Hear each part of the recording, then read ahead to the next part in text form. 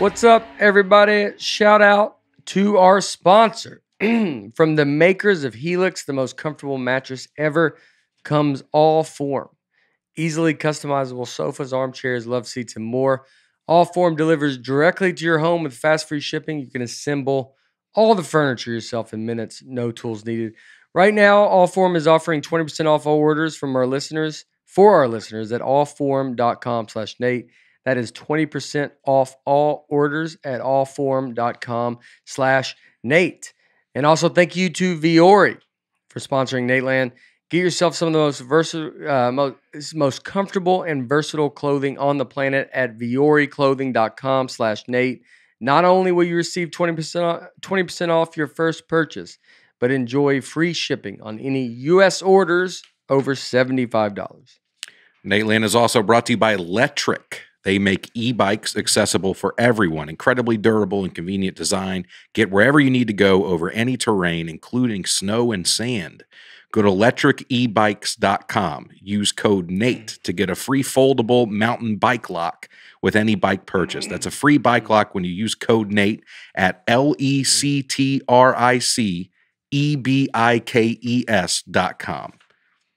Life is busy and your well-being is important. Athletic Greens makes it so easy to get the vitamins you need every day. Athletic Greens is giving you, Nateland listeners, a free 1-year supply of immune-supporting vitamin D and 5 free travel packs with your first purchase. Visit athletic.greens.com/Nate for a free 1-year supply of vitamin D and 5 free travel packs with your first purchase. That's athleticgreens.com/Nate. Finally, what would you do if you didn't have high-interest loans or credit card debt? Would you move to a new city, start a new family? Through Upstart, you can pay off your existing debt quickly with a personal loan so you can tackle your next big financial goal. Find out how at upstart.com/Nate. Lower your monthly payments today when you go to upstart.com/Nate. Hello, folks. Welcome to the Nateland podcast. I'm Nate Bargatze, Aaron Weber. And filling in for Baby Bates, Justin Smith. What's up, dude? I'm excited. This is it. I'm telling you. Yeah. So, Bates is gonna come back and be like, "Hey, what's wrong with my what's my chest this week?" He just sits lower. It won't go up. He's just sitting there below the table. Hey, does this look weird, guys? Mm-hmm. Yeah. Have you broken a chair before? Oh, Justin? Constantly. Like it's a big problem. I dated a girl where I literally broke a piece of furniture. She had I broke a piece of furniture in her upstairs, on the main floor, and then in her basement. Wow. I broke a piece of furniture at every level. Same day? And no. It was it was shocking how many of them were steel. Okay. I mean, it wasn't like a wood put together. Wasn't a IKEA. plastic foldable chair. No. It was like patio furniture. It's like, all right, this one feels safe. Mm-hmm. And then by the time I was just sitting there, I watched one whole season of The Wire. And then I got up, and the chair just never sat right ever again. It was just leaning forward. There's just books under it. Oh yeah, it's just so bad. Yeah. Well, these chairs are holding up great. They're doing so good. Yeah. What? Have you broke a chair? I broke one chair. I have a bit about it. I broke a chair. Was in college. Showed up late to an exam in like an auditorium. I was late, and everybody was taking the test, and there's an empty seat in the front. And I grabbed my test and I sat down and it took out the whole, they were all connected. So it was like dominoes, like ba, ba, ba, everybody fell down. Yeah. And the worst part is the tension was so high because people were taking an exam. Nobody laughed. Mm-hmm. Yeah. It was just like super embarrassing. Yeah. And I had to go find another seat in the back. Excuse me. I mean, I have the fear of doing it all the time. Yeah. I was one time, a buddy of mine was taping a special. Yeah. And with a special taping, you know how our audience coordinator is for like Showtime. Yeah. So they had like a whole coordinator thing. I had a hat on with a logo on it, so I had to turn it around backwards. And they just have plastic chairs because it was in some place in Brooklyn. And I was sitting there the whole time. And I was with Emma Willman, who's another funny comic. Yeah, I know. And I was sitting next to her, and we're sitting there watching, and all of a sudden I'm laughing, and he says a punchline that it was so funny, and I leaned back, and I could feel the legs kind of do this, like just this number, and I was like, oh no, because now I'm thinking if this thing snaps, they're gonna have to stop everything, because like also you've been in enough specials where you're like, this is it, this is the one that he's getting, and they would have to stop the whole thing, they'd have to move me out, get a whole nother chair for continuity. Yeah. Like I'm just like, it's a whole thing. So literally I'm just sitting there the whole time, just like, please, for 30 minutes, I was praying so hard. Yeah. Just please do not let this break, because that would be the nightmare scenario. It didn't break, it held Oh, on. no, it held. But it's like, even when I got up, I looked, and you ever seen like a plastic, like the stress marks? Yeah. Like the front, like it's starting to tear. The chair had stretch marks at the end of it. You're just like, oh, Guy man. came behind you with a crowbar. And he just knew. So you're like Jason Bourne in the fact that you walk into rooms, you know the chairs situation before anybody even realizes what room they're in. Like you have to look at like any room you walk in, you're like, no, yeah, maybe, all right, and then everybody's like, hey, welcome, and that's going on in your brain 100%. before you, Mm-hmm.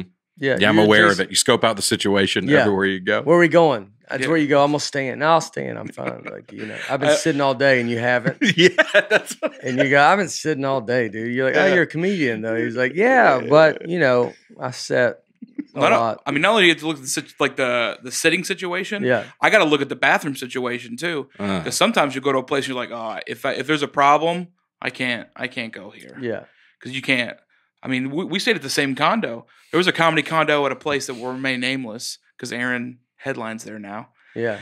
But you can't even sit. It's next to the shower. You can't even get into it. Oh, Justin and I weren't there at the same time. No. We weren't. Thank God we didn't destroy that place. Yeah. That place would have been just a pile of rubble. It just You guys have a tornado around here? Yeah. No, just Weber and Justin. You guys just start using the shower. And then you go.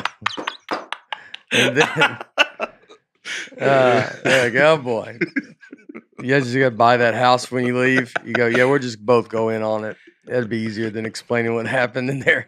We'll just sign your checks back over. Yeah, exactly. Stuff people don't think about. I know. The situation though. You gotta, everybody has their things that, whether you're big or small, whatever, you could have some weird thing. You have this, you that, but you do. You have you're like, what's going on? Like, let me see. Mm-hmm.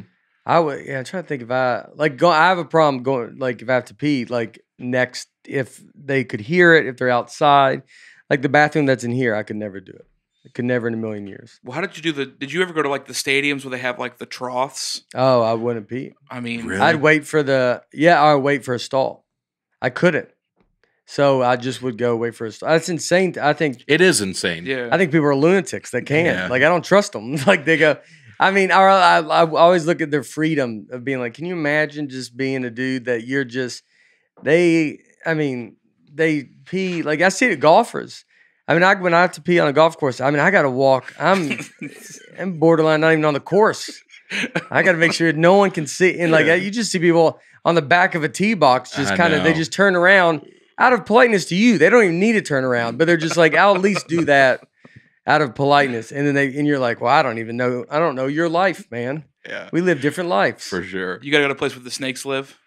Yeah. Off the course. Oh, yeah. The snakes and I alligators. mean, I'm back. Like I will, there's a couple turns. I get into the weeds and the trees, and then I still do a couple turns.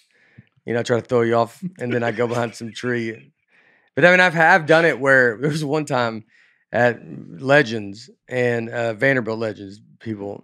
It's the course here, but I was peeing, and there's like, you don't realize like there's a greenway, like a walkway on the other side. So I'm peeing, like everybody's in back, kind of in the trees, and so I'm peeing, and I look up, and it's just a family just walks, and I don't know that there's a walkway. So you're like, well, there's just there's a road over there. Like you're like, and it's the most people on earth, that are like, hey, let's go this way right now. And then you're like, well, this is happening. Did you ever do on road trips, just pull over on the side of the interstate? The kids had to use the bathroom. So my dad got fed up. He's like, we're not waiting for another rest stop. We're just going to pull over right here. I mean, I've done it in traffic. Like when you like at a standstill. Yeah. You're just in gridlock, and you're just like, listen, I was like, I skipped. You get out of the car? I skipped. Well, I mean, you can't go anywhere. You're in the middle of traffic. It's deadlocked. And if like, because like if you drive, like if you do like road gigs. How much are you in deadlock? Deadlock? Yeah. A lot. A lot? No. Yeah, okay. But it's like when it happens, it always happens at like the worst situation. You're like, oh, like there's like a nicer truck stop. Like I'm from Oklahoma, so like I always stop at Love's because I like to keep the money. I like to keep the money in Oklahoma. Is what I like to do. Yeah.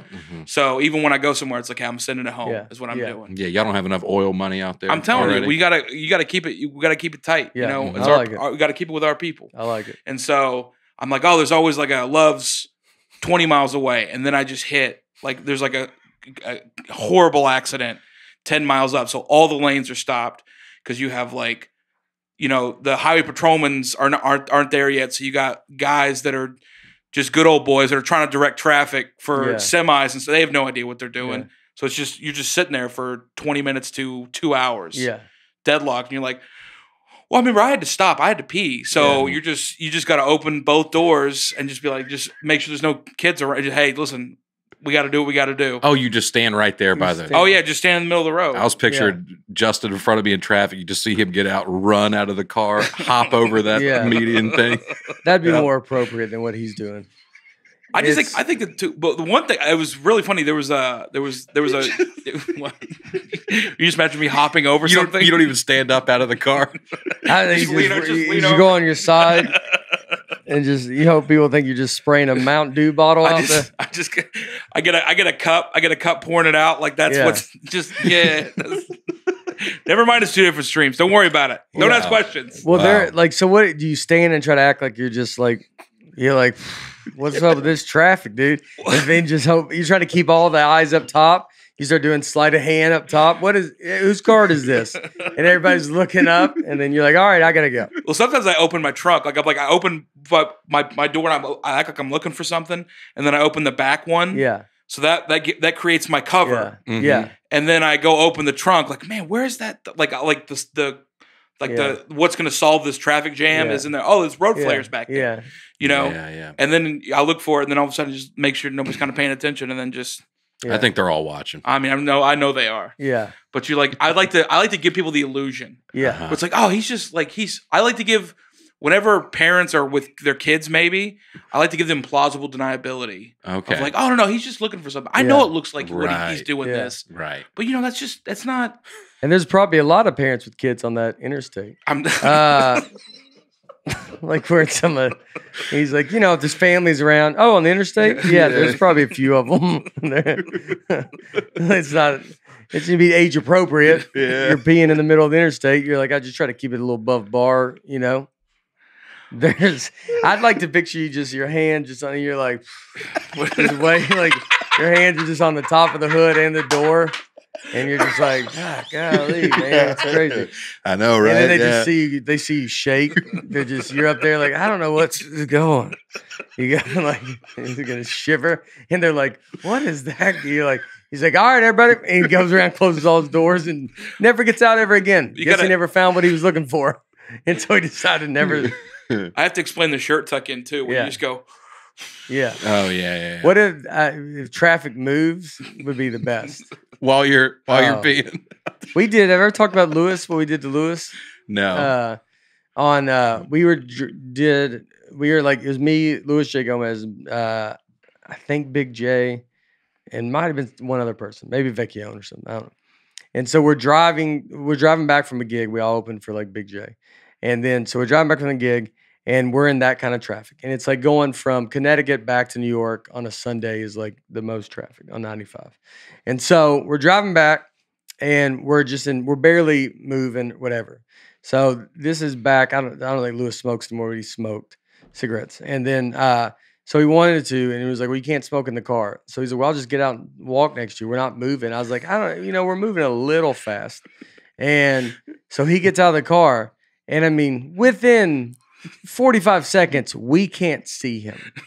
Lewis you don't know where he's at. Yeah. So now Lewis has got to catch us.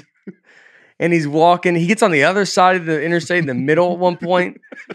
And then he comes back on the other side. And so, I mean, we're so far. The traffic was moving. And then we get out, we put all his bags out and one cigarette and a match on his bags. And then right when he gets close, we drive away again. So now he's got to get all his stuff. And he's just, there's a show going on. Yeah. And so eventually he gets back in. But the crazy part was like, this was like Monday, we're at like the cellar. And this person goes up and they just see Lewis and they go, hey, were you walking around on the interstate? Like they were like, what are the odds of that? The guy was like, he was just in our group that watched Lewis do this. Oh my god, that was pretty fun. Yeah, it's a Yeah. credit. That's the worst. That's the worst part about being recognized. You think like, oh, maybe they've seen me on TV. They know me from like a thing, a show, something very popular. Yeah. Did I see you walking on the highway? Yeah. Smoking a cigarette, carrying bags. Did I see you at Rock Bottom earlier Yeah. today? Yeah, that was me. You had to look at him so much to recognize him. You know, you're not gonna recognize.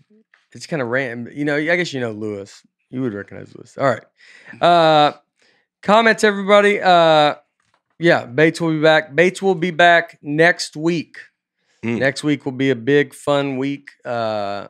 We are the Grammys are next week, and Bates has a baby, so we're going to hear all about that. Probably open with my Grammy stuff first, and We don't want to bury the lead. you don't want to bury the lead. Like Yeah. who it could be. You're like, what's more impressive? You're like, I don't, Yeah. a 50-year-old having a baby or getting a Grammy. I don't know.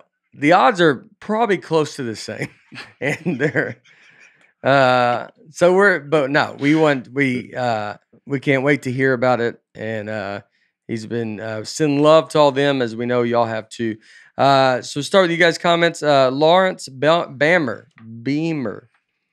This might be y'all's best pod yet. My cheeks are legit hurting. I was laughing and smiling so much. Only thing he was missing was Baby Daddy. Prayers to his family. So happy for him. Baby Daddy's another good name. I know. Baby Daddy. That one's gonna stick. I like it. Kurt Hunt.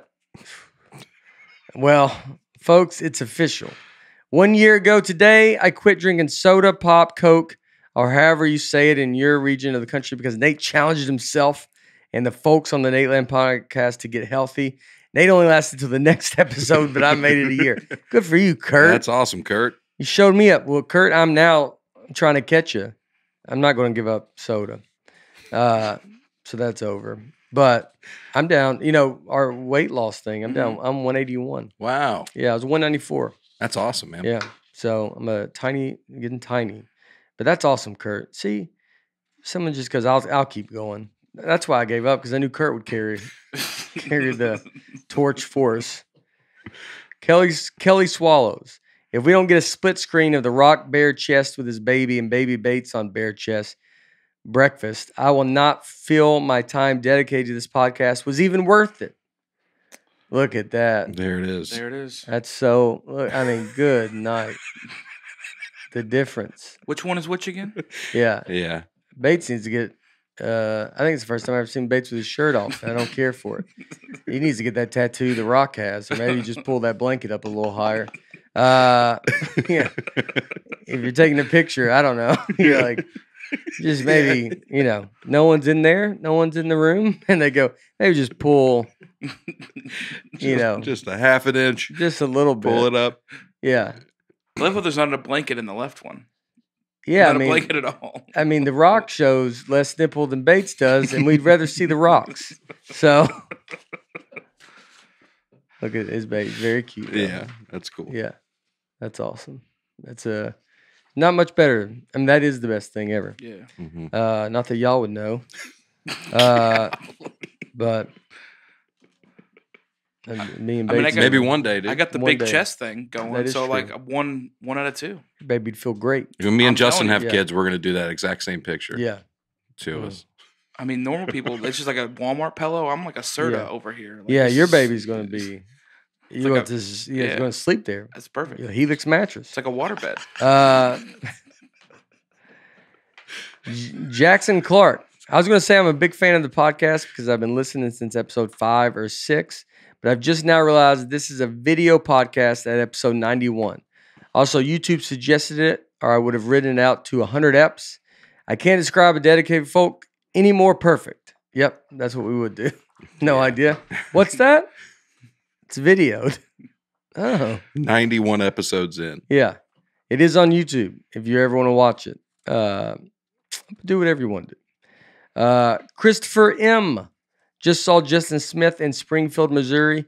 His smartwatch jokes were unbelievable. Oh, well, look at that. Look at that. Did you guys make that up and just put it on there? Because I Yeah, well, you were here. We wrote it today.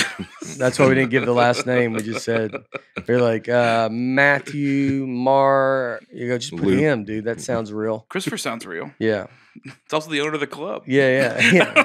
That is true. That's the owner of the club's name. He just wanted. Is his name Christopher M?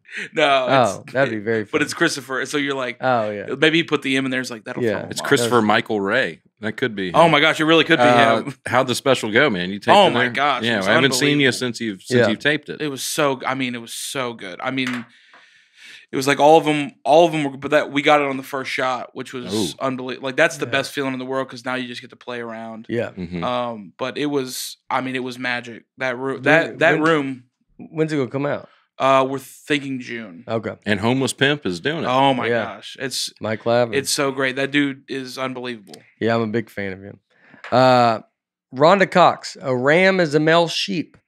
A female sheep is a ewe. How do you say it? Ewe. I have no idea. Ewe. And the baby is a lamb. That conversation reminded me of Frank Costanza asking about the hen, the chicken, and the rooster. Something's missing, all right. Yeah. You. Who is it? You You. like YOU. Yeah. You. A ram is a male sheep. A female sheep is a ewe, and the baby is a lamb. I thought they were all three different. So did I. I thought they were different species. Wow, that's why they look so familiar. I mean, that's like you saw me, Lauren Harp, and you're like, oh, those people are not related. Clearly, you're like, no, that's an American family. You go, oh, God, I don't know what I was thinking. I just love it when people correct. Like that's something that happened because I grew up around FFA people in Oklahoma. So the people are like, no, listen, it's a calf. What is It's it? like What? FFA, What is that? Future Farmers of America. Oh yeah.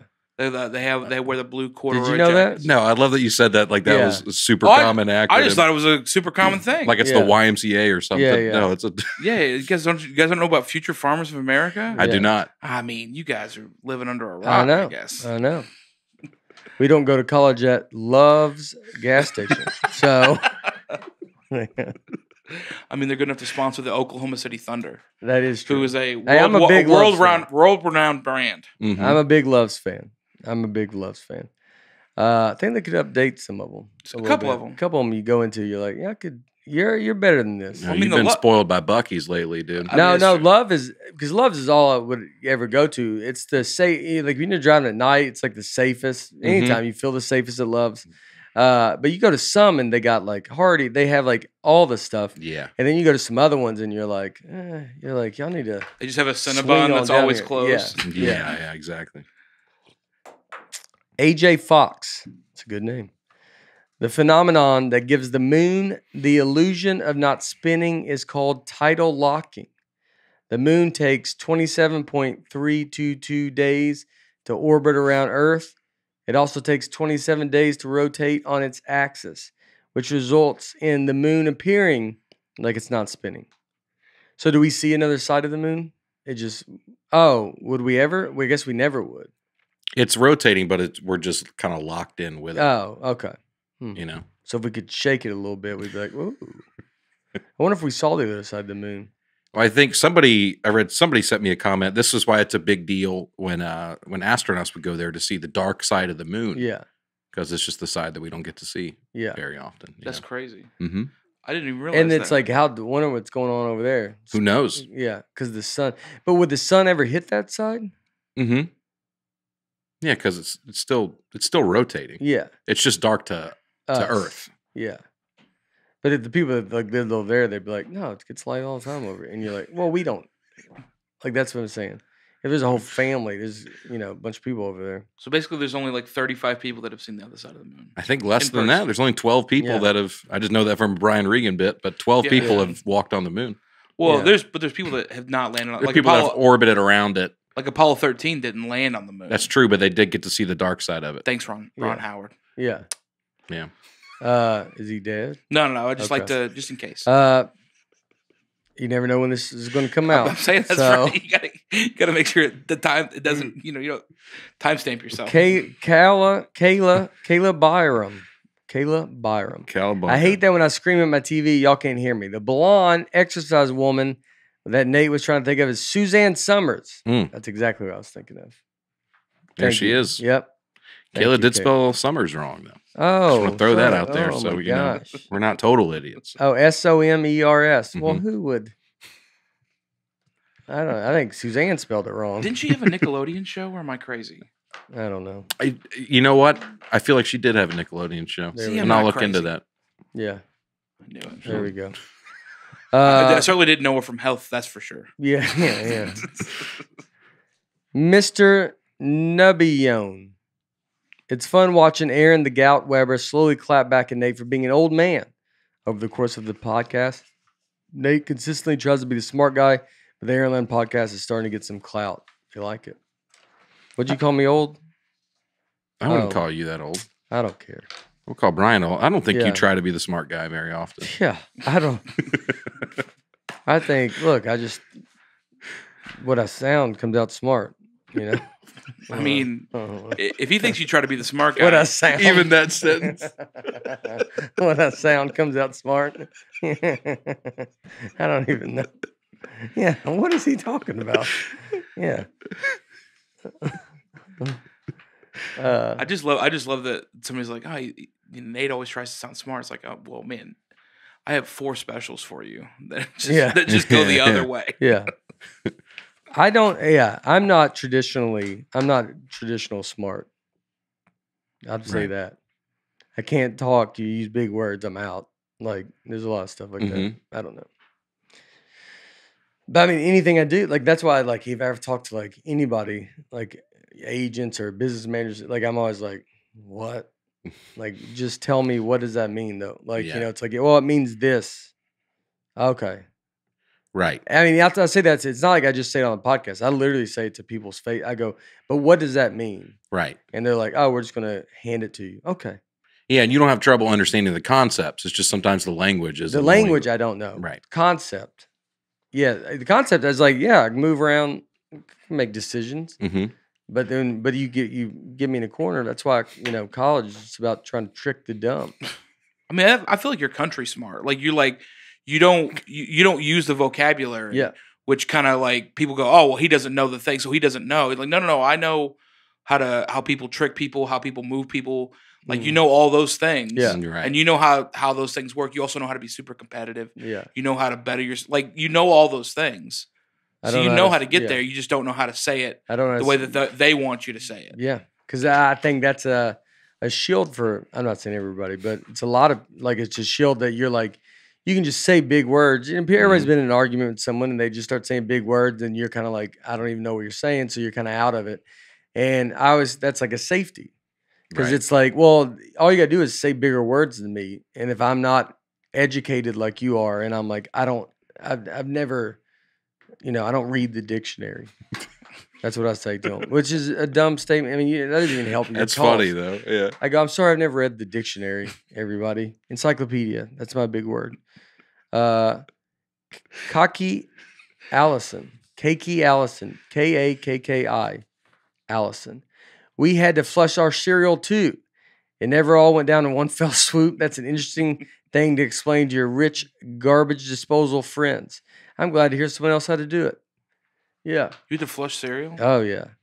Because we didn't have a garbage disposal. So my dad would say, you got to flush it. And I would almost throw up every time because it was just so gross. Pouring water and Cheerios in the toilet is just, I'd close my eyes and just do it. You hear it and then you just flush it. And you're like, you run out. Like, I mean, you got to learn out. I mean, someone just walked in our house at that point. They're like, why do you have a bowl in the bathroom? You're like, oh. I just imagine you having people over and be like, hey, everybody's having cereal, and you're like, hey, they're like, what do I do with this? And you just go, I don't know. You just go in the Yeah. you're explaining it to people. Yeah, we have a party. Someone goes to the bathroom. They're like, there's like 7 Cheerios in that. Yeah. Yeah, we make it. Brandon Underwood. The AIDS candy situation reminded me of when I worked for AT&T in the early 2010s. The company introduced a mobile payment application called ISIS. They later rebranded it because of obvious reasons, but I vividly remember talking people into signing up to join ISIS because it was the future. There it is, the wallet of the future. The ISIS mobile wallet. That's great. That's great. This is an official press release from AT&T, 2013. I mean, can you imagine putting your heart and soul into a project, just spending hours and hours? I mean, there's a marketing firm that just like, this is it. This is the name. It's clean. It looks so good. It's palindromic. And then just all of a sudden, you're just like, well, guess what, guys? Yeah. You know the thing where like, this is the only thing that could stop this? Well, it happened. Stopped it. I wonder if there's a guy that's like, I think we can still keep, like the guy that came up with it, he goes, I mean, where are y'all seeing the resemblance? It feels And different. like, well, it's both ISIS. Yeah. He goes, what if you just say ISIS? Is. You go, it's spelled ISIS. No one's going to say that. You're like, well, what is ISIS? Let's just openly talk about ISIS. Are they doing... If you really dive into it, I mean, I don't see how they're any different than a lot. Like, he's just trying to make it seem like he just talk to his people. All right, look, I looked it up last night. I think I would join them. And so I think we should, keep it. First of all, the color schemes are completely different. Yeah. That is true. Fonts are different. Yeah, the branding's We're doing much purple. different. There's not a purple. There's not a Toyota pickup anywhere near our That's campaign. purple. That's a purple. Boom. Benjamin Dukes. Nate has mentioned opening for Chris Rock on the podcast a few times. No one's, but I don't think he's ever talked about how he got the gig. How did Nate and Chris meet? What led to Nate opening for Chris on his tour? Which will lead us into the other thing. But I met him. I went to Zany's in Nashville, met him. Our mutual friend, Neil Brennan, is friends with him. And when Chris Rock came to Zany's for the Blackout tour that he went, and he was like working on the tour show before he went and did all the big shows. And so I went down there and met him there through Neil, and we hung out. It was cool. And then I ended up opening for him for a few cities. And the first one I did was in Durham, D-Pack, which I was just at on my birthday. Yeah. And so I opened for Chris at that place. And then so that's how I met him, and and then I did a few more cities with him. But he's a great dude. And they had that Oscars thing, recording this on Monday, so it was last night. But Chris did a great job handling that. That's a brutal thing to try to handle. I know. And that's it's insane, dude. Like, it's crazy. Like, it is. You can whatever you want about a joke. You're like, I don't know, man. It's like she's had jokes made. Y'all have had made jokes about, like, I know you have to have a tough skin, and I know there could be a bullying point. It can't be in that moment. Mm-hmm. If you wanted to say something to him afterwards or something like that, but it made Will Smith look crazy. He did, and everybody's a giant fan of him. Mm-hmm. And I do feel bad. Like, there's something that you're like, something's up, dude. I know. Like, and it came out in that moment. But to do that to another person that's humiliating. That's worse than the joke. Yeah. Like, it's like, and I know it's like, well, she has alopecia and stuff like that. And you're like, I didn't know that. And I think it's recent. I don't know when she came. We're not trying to defend it or whatever. I don't think Chris Rock knew that. He's making a joke in the moment. Like, they've got to know each other. They got to be like, they're just. Right. Not the first time they've been in the same room. Yeah. This is the point. You go up and you're going to take some shots at you. That's what this is. I truthfully believe. Because, like, then Will won that, which I was so excited when he won. I've never wanted him to win more than after. I was like, please win. Like, I think everybody was like, you're like, please win, dude. What are you going to say? I know. And then he went and said, he apologized to everybody but Chris. Which is insane. I know. And then, you saw Chris go, he's like, I could. Like, he could have just done 40 minutes on Will Smith at that moment. And it's so embarrassing. It's so, like, you just put me in such a weird position. Mm-hmm. He has no way to protect himself because Will walks up, like, where it looks like it's a joke. Right. And we're all being funny. Will Smith laughed at the joke. Or it showed him laughing, which he could not be listening, and he just kind of putting on a face. And, his wife, Jada Pinkett, like, she didn't think it. But it's not like his wife is not a celebrity either. Like, his wife, you're, like, super famous. Yeah. You're a celebrity. Like, it's the idea of, like, no one thinks anybody should be mean to someone. No one thinks, no one's on board with these jokes and blah, blah, and whatever. But here's a point where you're like, yo, dude, if y'all both have over $100 million, then you got to like take it for us to watch. Like, I know I'm not going to feel terrible. Yeah. I'm not going to feel that bad that you're sitting so close. You're closer to Chris Rock than anybody. You're closer to the stage. Yeah. They put you up front. Uh-huh. And like, it's crazy. Also, you just produced a show where you hung out with comedians. Oh yeah. Like you just produced that whole thing. And you're like, oh, I'm like, there's video of him in that thing being like, oh, I'm so glad I can understand this art form and I appreciate. Like it's like him learning a new thing, and you're like, well, I mean, clearly you did not learn that much. Because then he came out and said he's a vessel for love, which is unreal. I mean, that's so the good. The speech was so unhinged. Yeah. You're like, what is he talking about? And they just cheered him, and then like everybody standing O. It's the disconnect. I you know, I'm in this business, but you can see this business, and you're like. You're seeing that other way where it's podcasts or it's YouTube and like these followings and stuff like that. I'm not do stuff with Netflix.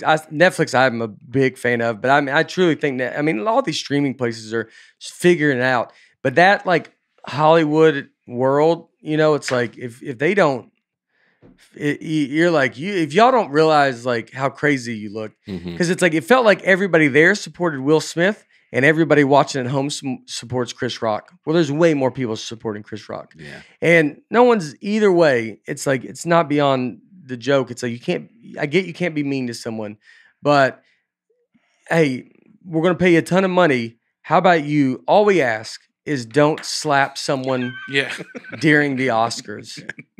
That's it. Yeah. We will make you family of billionaires. You want to be a billionaire worth almost $1 billion? We're going to do that. Mm-hmm. All we ask, you can go to jail. They go to anything you do. You might kill someone. You might do whatever you want. Just during the Oscars, just not slap. If you don't mind, just don't slap. Yeah. And at the time, he would probably answer and go, "Yeah, why would I ever do that?" And you're like, "You'd be surprised. You'll be surprised. Give it some time.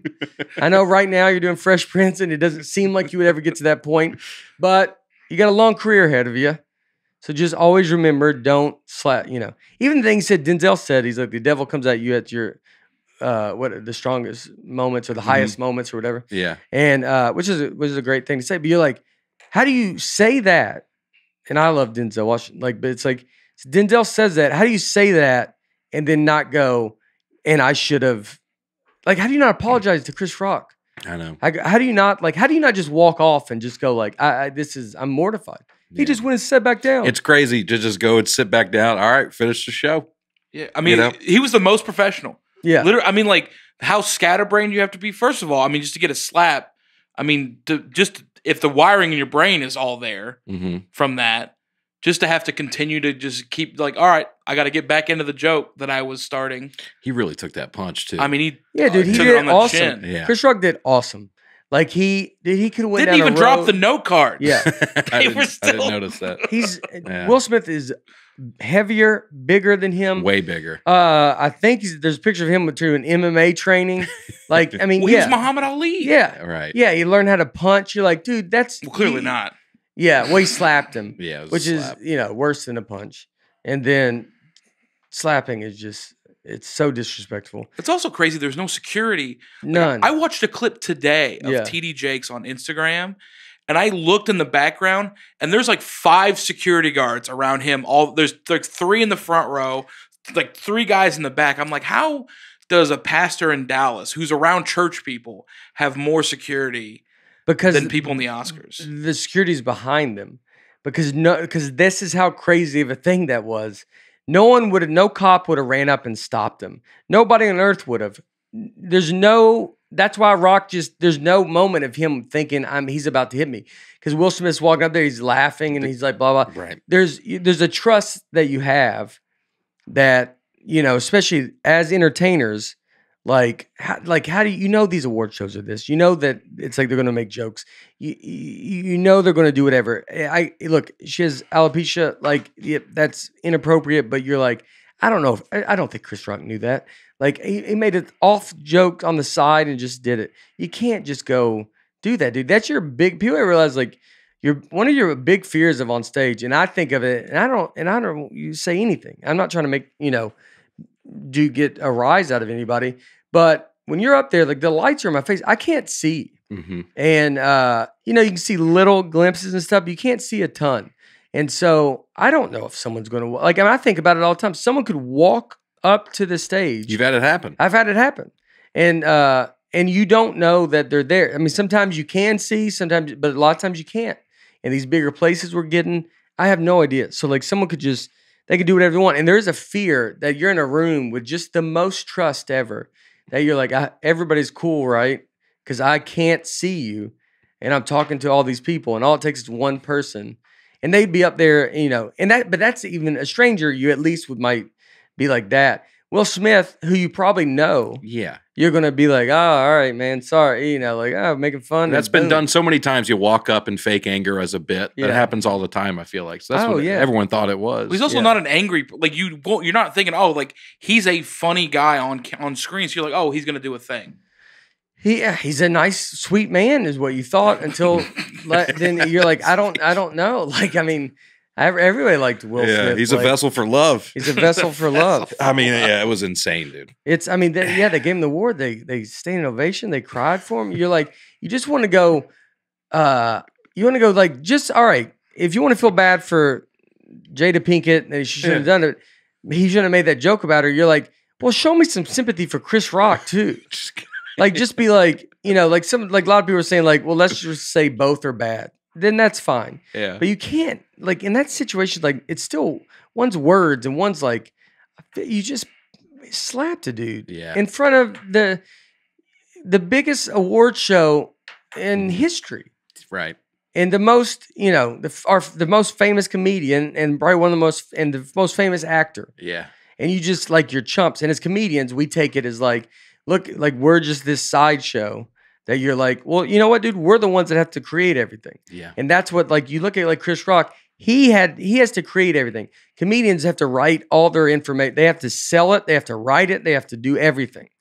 Where, actors, you're and it's hard. You got to get in these mindsets. I mean, clearly he can't get out of whatever mindset he was in for this movie. So I guess it is pretty tough. That's what they would say about Jared Leto, and I love 30 Seconds to Mars. Yeah. That one song. I watch the video all the time. Yeah. They're on Iceland? Yeah. Iceland? Yeah. It's the best. Oh, it's great. It's so great. But he's in character the whole time, and you're well, you got to deal with that. That's a lot that you're if you're another actor, you're hey, what's up, man? And then he's hello. And you're it's well, then I just wouldn't be around him unless he's on.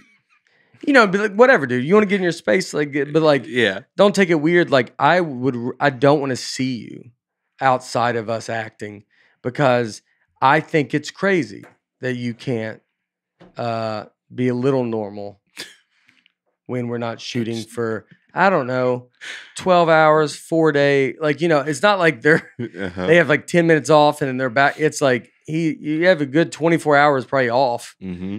Or something at some point. I'm even cool with you being like that on the way to the set, but on the way home, can just switch it off. Yeah. Just switch it off and sleep, and let's start it again. But look, if that's his mindset, and he is awesome, so he seems healthy, and it seems Well, it seems look, he dives into all that stuff, and I'm whatever, go do. I get it. I get staying in that mindset, but it'd be all with these, that you just would be yeah, dude, I'm not gonna. But I would rather not even meet you really outside of us being on the thing. I don't want you to, if I'm getting food, just wait till I get away, because I don't want you, coming back. Hello, do you mind passing me the peas? And you're well, God. You're hey, Jared. He's it's Tommy. And you're all right, man. There's a lot of normal people around, so maybe, all the workers are regular people, so maybe don't do this. Yeah, it seems weird. They should get his own section. Mm-hmm. He should get his own a cage, a character actor section. Yeah, a character. There's a character actor. There should be I would think there should be a fence for character actors, and then they build it chicken wire fence. So do not feed the character actors. You just see them in there boo, boo, and one's ah. He does it for 2 months, and you're just in that. He's they're just hitting the wall. None of them have a normal world they're even in. Yeah. You're yeah, dude, you're going to get the best performance out of you. Right. But we're going to put you in here because we do have people that are making $40,000 a year, and I don't think they should have to be yelled at by a chicken a guy that's getting paid $50 million for this movie, and I have a single mom over here that does the lighting, and so I just think she shouldn't have to figure out how to talk to a chicken, if you don't mind. So we're gonna put you in that kind of gathering. So whoever wants to do it, we support it. I'd prefer you to do it. Yeah. But at least do it in the gathering area. Yeah. And don't wander around. Neutral. Area. We got a back area. They got carpet like a casino. Yeah. Like you can walk in this area, but this is off limits. But you're not allowed out. There's mainly only regular people on this movie. Mm-hmm. It's basically you're basically a -% of not regular people in this movie. So, and you're getting paid the most, which you sell the movie, I'm on board with. Of course. Therefore, go in that gathering, right. And when you want to go home, we're back up like a horse trailer. Open it, you just go in there, and you're like, hello, you're just in there for, and then you decide where you want to go. Yeah, I don't think it's that bad of an idea. No, it's a great idea. They give you a code knock whenever it's time for you to. Yeah, you're like, all right, yeah, come on out. Yeah, we're good. I'll have a couple people, they dress up and come talk to you like the character. If you're playing a medieval character, we'll have a knight come in and give you your Chick-fil-A and just so you can be like, thank you, whatever mood you're staying in. I don't know. It's not a bad idea. I would do it. That's great. And I think I want to be a character actor. All right. The whole podcast crew got a few new things. Laura got the performance jogger with the halo hoodie in a nice green color. It's soft. She wears it all the time. I have my performance joggers for workout casual days. Viore. It's a new outlook on performance apparel. Perfect if you're sick and tired of traditional old workout gear. I'm a big fan of Viore. I always like them. I think their stuff looks great. You can wear this stuff out. That's the idea of this workout clothing stuff is that you can wear it anywhere. And when you go out, I wear it a lot during the day, especially on the road. It's like, for my life, it's amazing. And then for everybody else's life, that's like, I'm sure a lot of people might be working at home more. And you have those days, and it's like, get up, wear some Viore, and you at least get to be comfortable. But you have to go answer the door. You don't look like just some lunatic that hasn't. It's the first time out of year. It's been 2 years, and you're like, hello. You're like, look nice. Website is very easy to order from not cluttered or busy. Seriously, order something today. Viore is an investment in your happiness. For our listeners, they are offering 20% off your first purchase.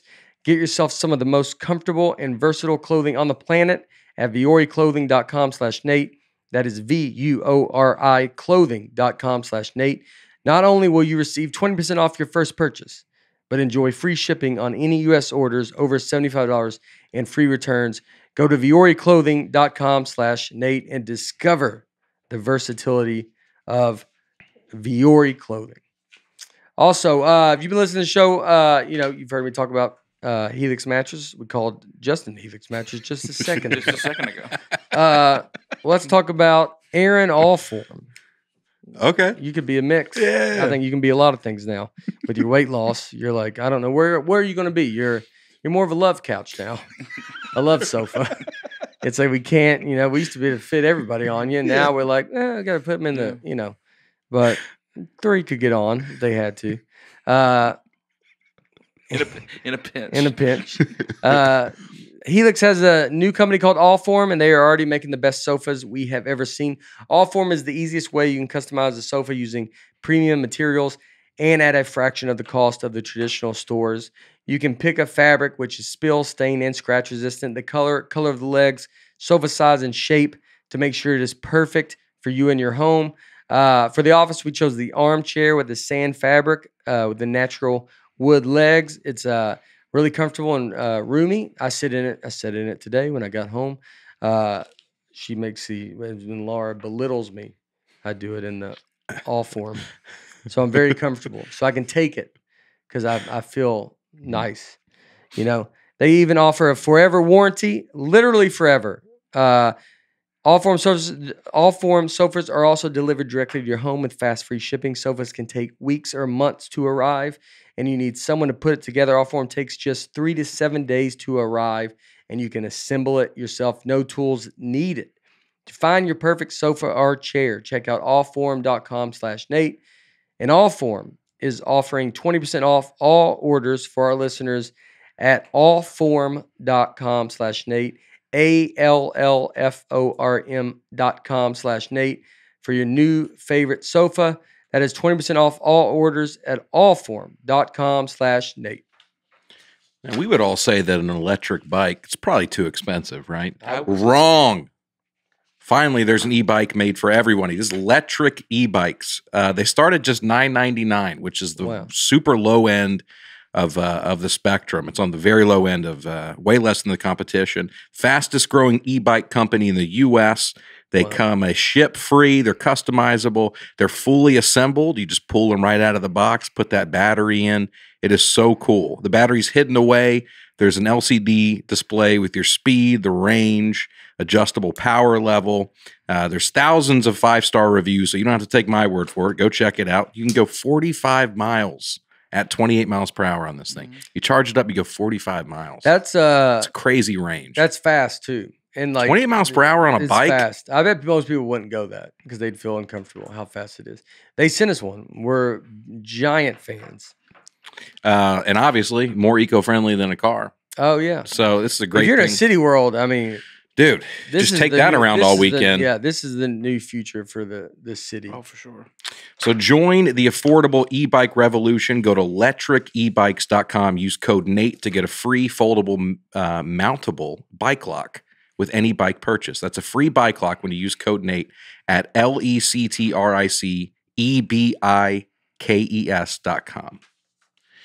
Oh, man. We got a new routine. We talk about this a lot. Laura made us a little cup of athletic greens. Yep. How'd you like it? Tasted good? It was good. It was surprising how good it was. You just put one scoop in out of the water, shake it, drink it. It's good for travel. It's good on the road. Start every day with it. It's got less than 1 gram of sugar, no GMOs, no nasty chemicals, everything your body needs to be healthy in one little powder. That's all you need. Clear out that cabinet full of stuff.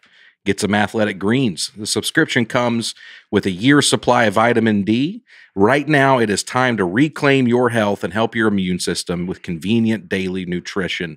Go to athleticgreens.com/Nate to get a free 1-year supply of immune-supporting vitamin D and 5 free travel packs. That's athleticgreens.com/Nate. Take ownership over your health and pick up the ultimate daily nutritional insurance. Laura would make me do, she wants me to do the vitamins. Yeah. Not a fan. Never even opened them. Oh, no. Yeah. Why would you?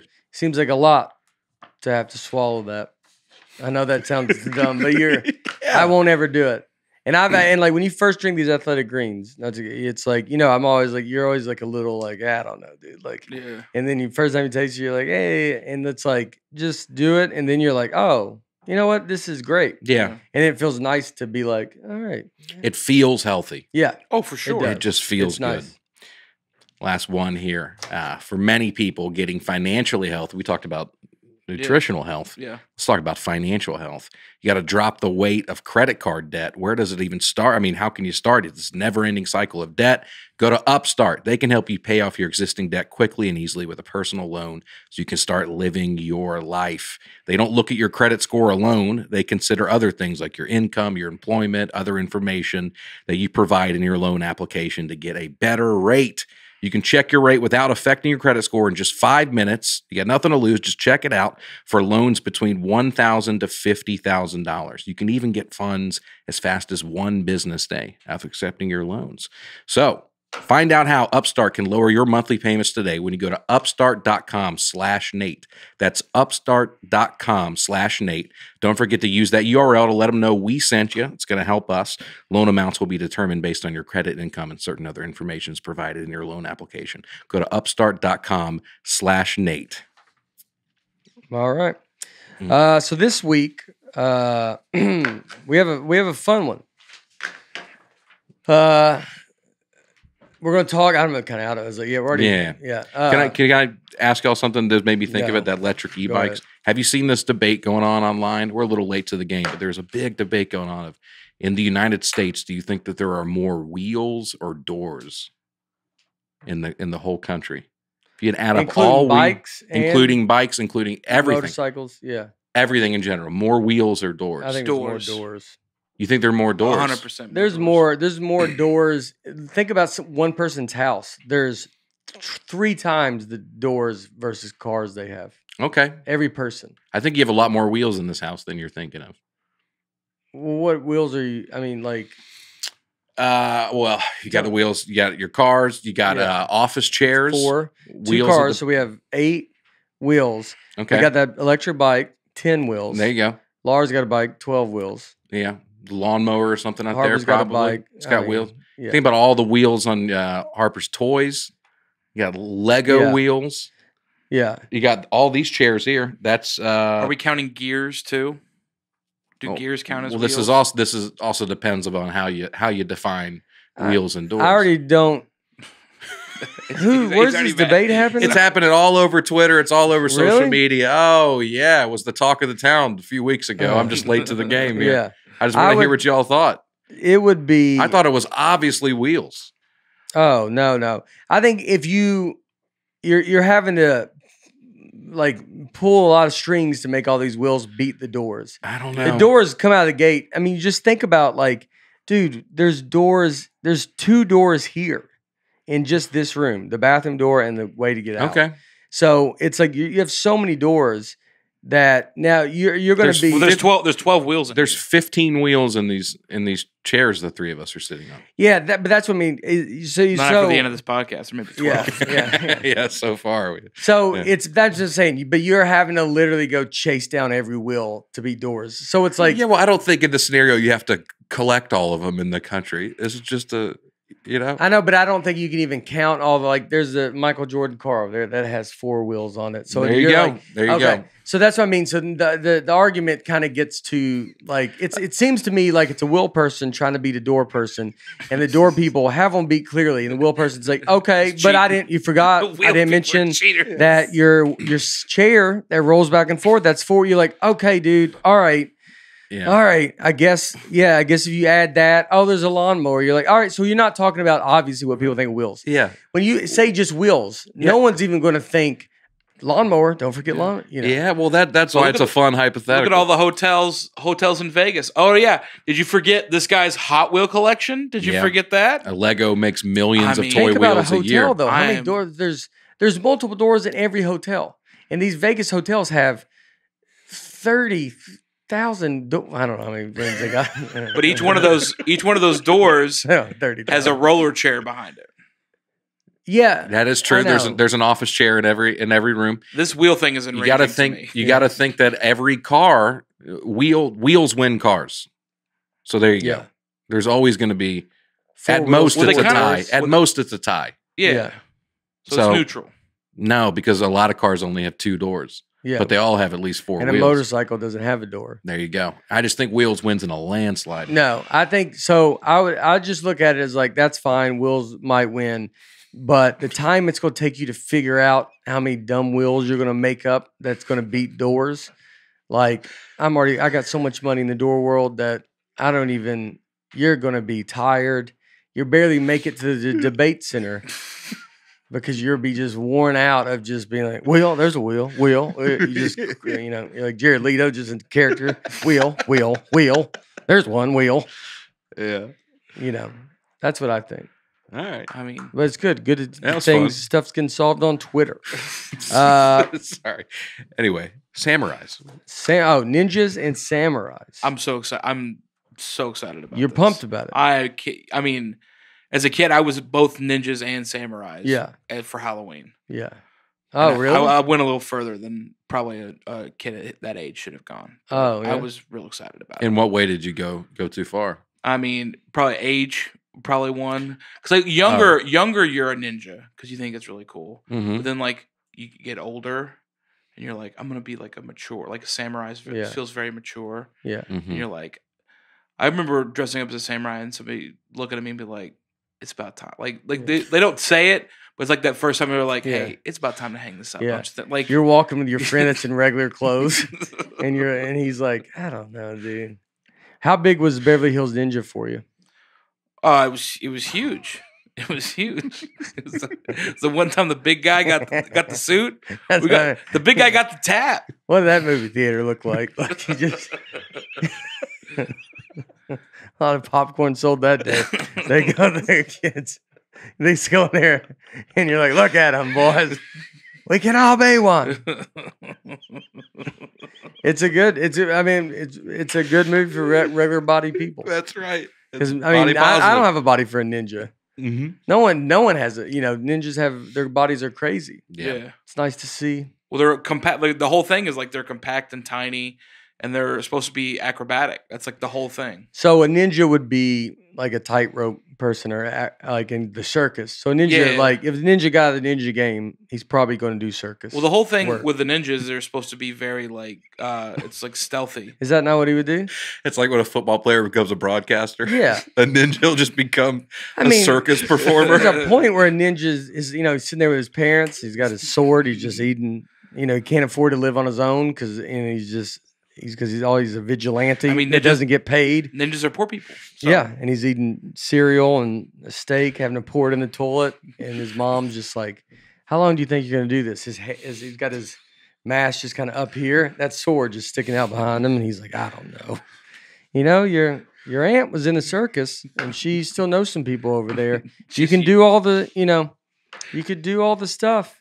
We can get you in the union. Get you in the union. You can ride that motorcycle around in that tube, and they'd be lucky to have you. And he goes, "I don't know, Mom. This is what I feel like I'm supposed to be doing." Chase this dream. We got to paint over all the throwing star marks. So ninjas marks. don't get paid. Ninjas are real, though.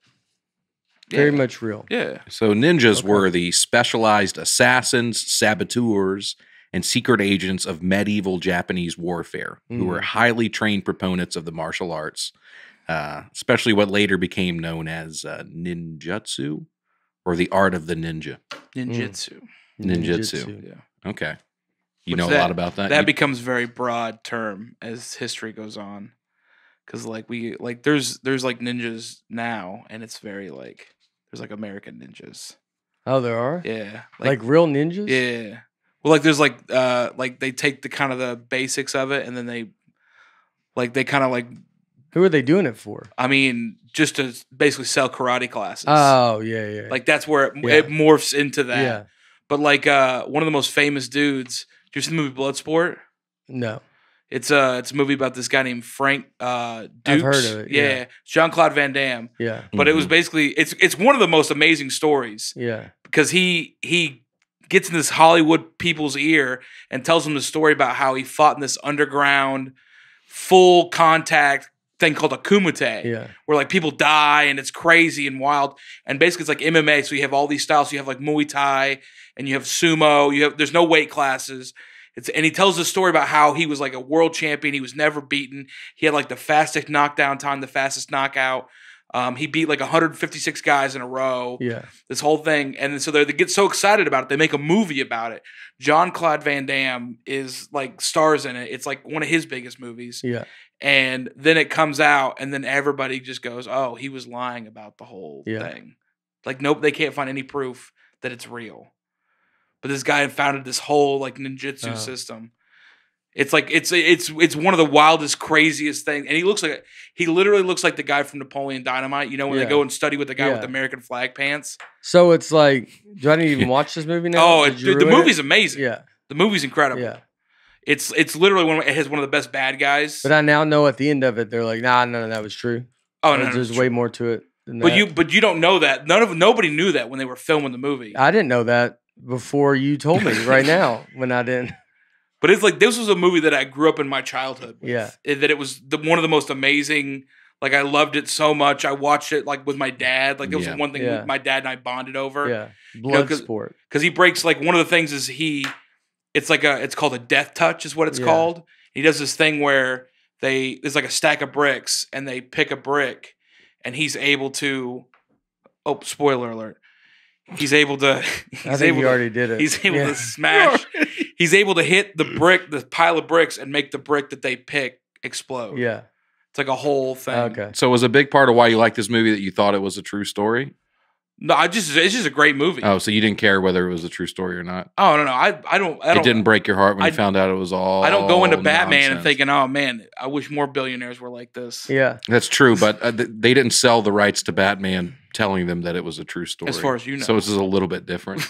It's You act like that's different. a good analogy at all. wait, you're saying in the movie they say it's not true? You're saying No. In the movie, but like they at the end of the movie, it's like it's based off of a guy. So like the thing where like Frank, like at the end of a biopic, they're like, this is what he did. This is all the things that like there's this long screen of all the records and stuff that he holds, basically saying like it's a real thing. All fake. All fake. Oh, so it's not like it's a spoiler in the movie. It's no. No, it's like, but it's when did that come out? It's like, right? I mean, in like the early. I don't know, 90s, but when did that come out that it was all fake? Almost like very soon after, because wow. they couldn't find anybody that had fought. Like, hey, if you beat 156 guys and this tournament goes like every 4 years, like it's a very secretive thing. Yeah. But they're like, hey, we know a bunch of fighters. Like, did you fight in this thing? No. Did you fight in this thing? No. Yeah. Do you know anybody that's ever fought in this thing? No. It's like we're a pretty tight knit community. Yeah. It'd be like if somebody come up and like, hey, I performed at this comedy festival and I got a Netflix deal. I headlined Madison Square Garden last week. Yeah. You're like, I feel like we know a few people. So he made up the fight. Made up the whole thing. Yeah. And then he comes over after the movie and has this like he has like a fighting system that he sold to all these people. And I'm gonna tell you something. After watching that movie, you're like, I mean, I'd sit in on a class. Yeah. Even just hearing about it, I think I would take ninja classes. Yeah.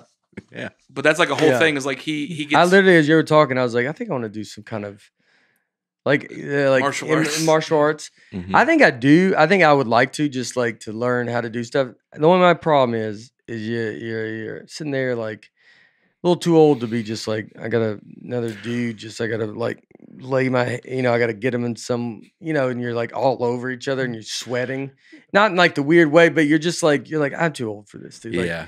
I want to be like, what's one where you don't have to be like, I don't want to be on the ground with you. Like, two, I don't want to fall on the ground and then have to like get out of a position. Like, I feel too old past that. Okay. Maybe I could get over it. Here, lay on me right now, Justin. Let's see. But what would you like to be able to do? Just defend yourself if somebody tries to slap you on stage? Yes, someone tries to slap me on stage. But it's like you want to like have, it's like, is it kickboxing? Do they have to go? They don't have to go down, right? Taekwondo stands up. Oh yeah, boxing. You're never on the ground in boxing. Yeah, boxing. Boxing could be good. Yeah, Dustin Chafin. It was a golden. Golden Glove when he was a kid, so he knows boxing. And then, but I could do but kickboxing. So you have a little like ninja. Like someone, I just want one person when I walk away. They go, "Was that guy a ninja?" Yeah. Like even though everybody's not. No one thinks that, but if I got one guy thinking, "God, did I see a ninja, dude?" He might. But what was it? Taekwondo. So that's like it's a kicking and punching. Yeah. Well, I mean, like Muay Thai is kind of stand up too, but that's a lot of knees and ankles, and I mean, I don't think we need to be messing with the joints right about now. Oh, it's but it's it's a lot of like throwing elbows and it's a lot of using hard bones in your body to hit soft points. I like that. But it's I mean, so I could do but I could do Muay Thai, and so I don't have to roll around on the ground with someone or as much. Right. It's like the MMA was like grappling. You're just like I don't know. It's like when I did it even back then, I was like I don't like this. Like I don't like. I feel you're a little claustrophobic. I guess I was even a little back then. Yeah. And it's the fact that and now I'm 43 now, and you're like wow, I can't be having some 30-year-old, 24-year-old man, just laying on me on a Tuesday.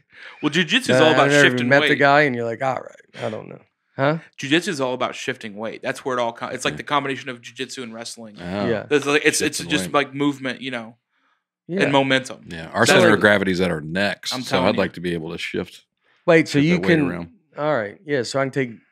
What was it? Jiu-jitsu. But our Muay Thai. Muay Thai is more stand up.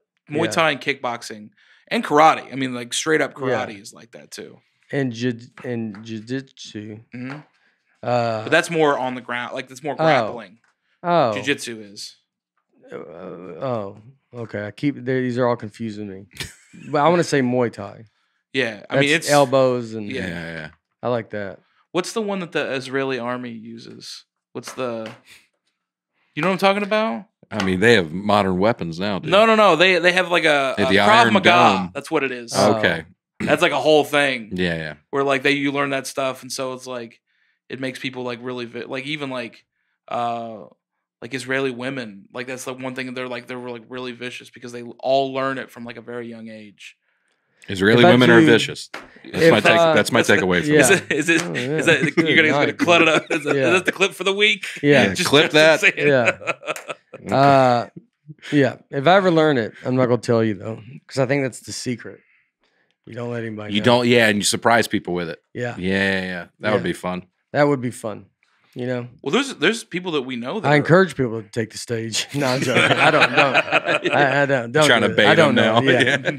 I go, I dare anybody to walk up here. Everybody here got alopecia. just Nate pulls up his t-shirt and there's just a yellow belt under there. I thought this was interesting. You know those masks and those all black outfits that we think of when we think of a ninja? Yeah. That's pretty much a modern creation. Ninjas would have worn common clothing that helped them blend in wherever they are. Yeah. And sometimes, I mean, think about just wearing an all black outfit. Yeah, you would stand out from the crowd pretty easily. Well, Beverly Hills Ninja. I mean, he is. His brother is running around Beverly Hills in a full ninja suit. Full suit. No one ever notices it. No one ever says anything. And it's a great movie. I can tell you one thing from childhood. Great. It's so funny movie. One thing from childhood, they do not make geese that big. Yeah. Something I learned at 9 years old. 9 years old. Make what that big? Geese. The belt. The outfit is called a.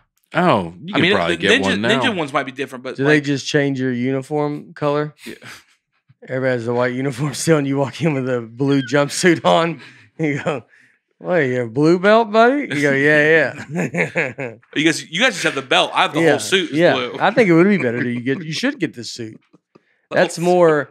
They should give. How good would that be? Give you a whole suit jacket. Yeah. If you're like you go like the Masters. Yeah. A little more threatening. Yeah. Do you have a Chris Rock in Beverly Hills Ninja? Yeah. Oh, he is in there. Do you have a ninja sword or a katana? I did at one point. Yeah. Those are college days, though. Yeah. It was all about honor and courage. Mm-hmm. Would you carry it around with you? No. Or do you leave it? Is it like a mantelpiece thing, or does it? Yeah, something... it's like it's a reminder. It was a reminder to always have honor and courage. Always have honor. So and courage. walked out every door. You looked at that sword and said, "Honor, courage." Yeah. Okay. It's embarrassing. I used to tap it before I go out. Like, oh man! Like we were champion. Like you do it like before like play like a champion today. Yeah, you're on your way to economics class, and just a beat. Can I tell you? It isn't real. And it's like, this is Notre Dame, all these warriors. They got touched out. They go wrestle men on a football field, get people going to real war, and you're as you pack your suitcase or your backpack, going to friendship class. Oh, it's and you just go friendship class. Honor and courage today. It's embarrassing how many I used to watch before football games. I was it's something you learn when you do like Christian, the Christian pastors and stuff love clips, like video clips. They love them.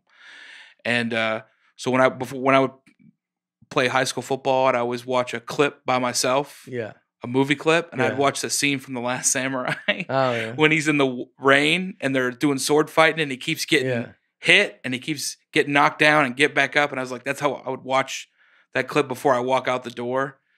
And the worst part is I didn't play on my football team, so I would watch it just to get psyched up. Just maybe I might get in. Yeah. And never did. Let's go, boys.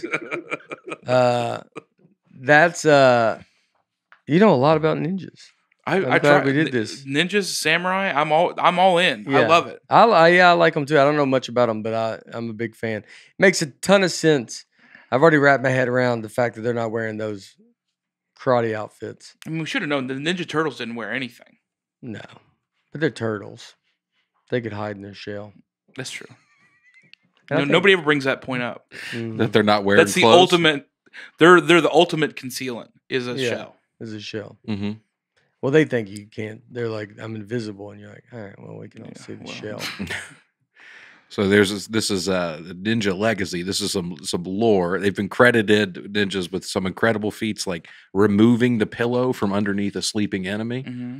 You believe that? I mean, if he's got sleep apnea, anything's possible. That's the thing I've learned. With the CPAP mask on. Why would they remove it? Are you going? Is that all it says? That's actually a great question. Why would you not just kill the guy?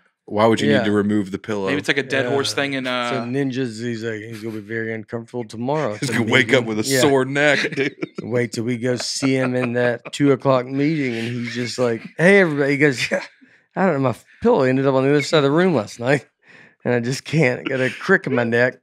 And they go, "Oh, good. It seems like there's a lot of ninjas in this area."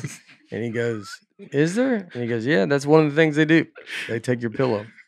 Look up why they would remove a pillow. Is it like would they remove it and then put it on their face? I bet you it's like a Godfather thing. Remember how they leave the horse head in the bed? Like I can get to you at any moment. Oh, yeah. Almost like an intimidation. Like if you're trying to get somebody to do something, that's what I would do. That would be, but like how would what did you type in? Ninja remove pillow from enemy. Oh. Which range from moving? Oh, there we go. Yeah. Hey, guess who's asking for money again? Wikipedia. Make sure you give it to them. I'm telling you, Wikipedia, I'll give you money if you then take it off of my thing. If you take the ad away. Yeah. I won't give you money if you don't take the ad away. But how would you know? How would you know where to pay and how to pay and when to pay? Once I pay, the ad should be removed. Okay. I don't know how internet, computer works, but I'm sure we can do a lot of things now. We're going to the other side of the moon currently. Yeah. So if I pay and donate money to you, I'm fine. But you can't just leave that at the top. Like everything, you go look Wikipedia, it's just the whole page is, will you please? I can never get past it. It's like I want stuff to. It's like Angry Birds. Just I want to pay to remove the ads. Oh yeah. That's all I want to do. I'll give you everything. I can't find any reason. I think it's just, it has to be the hey, I can get to you whenever I want thing. Oh, it's just like sending a message. Yeah. You pull the pillow out. Yeah, they were credited with other incredible feats, which ranged from removing the pillow from beneath a sleeping enemy or assassinating a warlord from below while he sat on his toilet. Well, these stories are likely exaggerations. I mean, that one doesn't feel exaggerated. That feels confusing layouts. I mean, it doesn't. Yeah, I don't even. If you're a ninja, I think you ought to be embarrassed. You go, "What do you do?" And he goes, "Well, I can take a pillow out of." Oh, when I'm dead asleep, dude, you can pull a pillow. I lose my pillow on my own in my sleep, and I wake up and it's on the floor. Like, why would I not just think that happened? There was no one having pillows fall on the ground back in those days. How do you not just go? Hey, the guy just wakes up and, sleep, just grabs it, sets it back on the bed and goes back to sleep. Never thinks of it again. He's like, he goes, it would take. I got to fire my housekeeper. It would take 30 times. Yeah, to go, do you think it's a ninja coming in every night? He goes, dude, my pillow falls off every night. And he goes, like, you talking about like once or twice a week? Now, a month straight. I woke up in the middle of the night, my pillow's on the ground. And I grab it and have to put it back. I don't even know how we'd be like, I bet it's I think if someone said they think it's a ninja, you'd be like, yeah. Mm-hmm. I hope so. Anyway, so like it must be my arm or something. Like no one would even need to write a note, put something else under it. Yeah, well, this says that people are so afraid of that in some parts they would put deliberately creaky floorboards in their house. They'd have confusing layouts, revolving doors, hidden trap doors. Just they don't want somebody sneaking in and I think rearranging the bedding. Yeah, I mean, is that what a ninja is like? A great mover. That's basically what they do. They're just like, we'll come in, take your couch, put a new couch in. You won't even know we're there. You're like, oh, that's a pretty good service. Yeah, thank you, man. You just do it whenever you want. You go, we'll get in the house. Don't worry about it. Give us the address, and you wake up and have a new couch. Like you just see them. That would be a good ninja movement service. And that's when am I going to get the couch? We don't tell you, but one day you will wake up and there will be a new couch upstairs. And then just in the middle of the night, they got a rope and they open the windows. The couch is going outside and new ones coming in. And it's like no one hears. They turn the lights off as they turn the corner and just, it's like all very quiet. You wake up, there's a grand piano in your living room. Oh. Like, how did this get in there? Ninja moving. Thanks. Here's some recent ninja stories. The 1998 East Java ninja scare was an outbreak of mass hysteria in East Java, Indonesia, in which the local population believed they were being targeted by sorcerers known as ninja, who were blamed for mysterious killings of religious leaders by assassins dressed in black. 150 to 300 sorcerers were killed in a year. So they thought it was like the ninjas were just taking over. Well, it doesn't sound like ninjas because ninjas don't wear black outfits. That's true. Well, this is 1998. Yeah. Everything's a little more kitschy. Yeah. Now, they did it up. But all those leaders were really killed? Well, even 150 to 300, which is quite a range for 1998. Yeah. You should probably count a little bit better than that. Yeah. It's low enough that you should. You can go 1,000, 2,000 people. Yeah. But you can't go, it's a little lazy writing to go. How many people died? Good bit. Quite a few. Also, what's going on? More than you, enough that I should know. Yeah. 150 or twice that. Yeah. Yeah. I mean, what's going on in your town where you have 300 sorcerers in it? I think there's just a lot going on, man. I mean, it just. Yeah. I think that's the weird question. Like, nobody's asking that question. Like, I don't think I've ever met a sorcerer. Yeah. And y'all got 300 of them? Yeah. Well, they all, not anymore. I mean. Yeah. In 2019, a mysterious group of people dressed in ninja outfits have been ringing residents' doorbells around East Java. At first, residents thought it was a simple prank until it was observed that the perpetrators were wearing ninja costumes and were adults. Mm-hmm. Why would they? That's like the new pillow. Is like there you go. It's just ding dong ditch people. Yeah. That's their new, like, just so you know, we can always get your outside doorbell without you knowing. So we're watching. You go. All right. Ooh, that's pretty scary. Yeah. Well, how do you know? First of all, if you're ringing the doorbell, how do you know that it's? They don't have the Ring camera. Well, this is 2019. I bet a lot of them do. Yeah. Yeah, this is 3 years ago. There's got to be camera footage of that. I think there might be. I mean, we're not that kind of podcast. I'm just.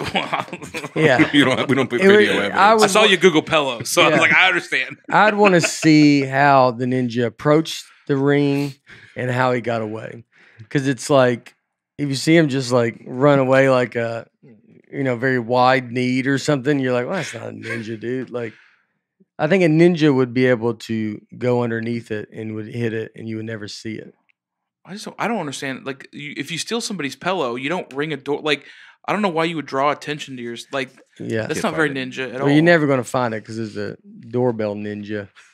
There's a brand. Company. There's a brand. It's really messing up the SEO. Ring Ninja doorbell Indonesia. Oh, maybe you know what? It seems like was it an ad for this Ninja doorbell? Like, I mean, it should be like a good ad. So we just thought it was a commercial. Yeah, the commercial was real. You're like, where did you see this? We're like, oh, I saw it on TV. Things the news. You're like, no, that was like a commercial. And they're like, you're like, find out over there. They're like, what? Like they don't know about commercials in there. It's not all just like real programming. You're like, no. They do like commercials and stuff. Like, and that's what I understand why. Yeah, I would be worried too if you're like, golly, dude. It seems like every 30 minutes to an hour, this is happening. The doorbell rings. Yeah, that's how you get a number. I don't know, 150, 300. Yeah. What do you know? What do you know about the samurai? A samurai, I'm also a big fan. Like the bigger swords, lots of armor. Mm-hmm. But they're not as quiet. No, they're kind of the opposite. They're out in the open. Yeah. It's a hereditary military nobility. Mm-hmm. So it's and the officer caste of medieval and early modern Japan. This is from the 1100s to 1876. 700 years of there being samurai. Wow. They're like it's a big honor thing. It's basically like if comedy was ninja and samurai, ninjas would be improv people and samurai would be stand-up comedians. Yeah. They don't like each other. Oh, they don't like No, they don't like each other at all. Oh, really? Yeah, they despise. Well, because samurais are very like they're like there's like lots It's like of a lineage. military. Like no, it's like lineage. It's like Yeah. a ancestry. There's lots of bloodline. Like there's all these big things. And there's lots of honor. There's codes. And they kind of fight for one goal, a tribe, and they have a code. And ninjas are kind of like not that. They're peasants. They're that's why a lot of times like the ninjas will fight and learn with weird weapons because a lot of them are like farming weapons. Like that's where they start, and they've just modified them to be able to climb walls, throw like little throwing knives. A lot of times they're like gardening tools. Like when you see ninja weapons, a lot of times they're literally like you'll see like the 3-hook thing. Yeah. The claw like is like a kind of like a hoe. Yeah. So it's like that's what it is. It's all like kind of they learned how to use everyday peasant weapon things to make weapons. Oh wow. And samurais are very much like armor, tactics. Yeah. And it's their strive for perfection and everything.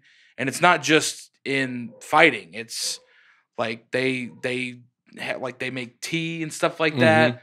And they do they're like artists. They're very they do like calligraphy and stuff. It's crazy. It's a whole thing. The samurai were generally highly literate and skilled in mathematics. The samurai culture produced a great number of uniquely Japanese arts, such as the tea ceremony, rock gardens, and flower arranging. They studied calligraphy and literature, wrote poetry, and produced ink paintings. These are Renaissance men. Yeah. That's what it sounds like. So which one are the stand-ups and which one are the improv people? I mean, I like to think that the samurai are stand-ups. Because we think we're better than everybody else. Because we are. But so samurai, they did all that stuff too. Like, so they were like, did they know how to fight? They did know how to fight. Yeah. They followed an unwritten code of conduct, later formalized as the Bushido.